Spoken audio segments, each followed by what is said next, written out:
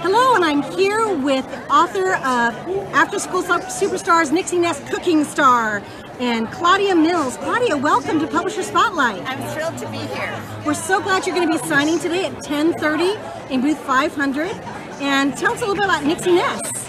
Well, this is the first title in a new series, and it's set in an after-school program where every month is a different camp. So there'll be cooking camp and comic book camp and coding camp and sign language camp. So I'm hoping that readers will find the camp of their dreams in each book.